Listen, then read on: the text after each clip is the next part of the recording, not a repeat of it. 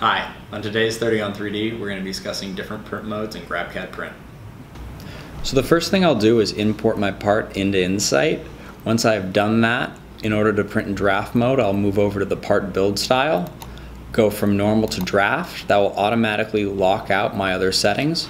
All I have to do from there is green flag my part, and this will process the part given our draft mode settings for decreased build time. And as we can see, this saves about an hour over our previous model sliced in the default mode. Be sure to check us out next time on 30 on 3D.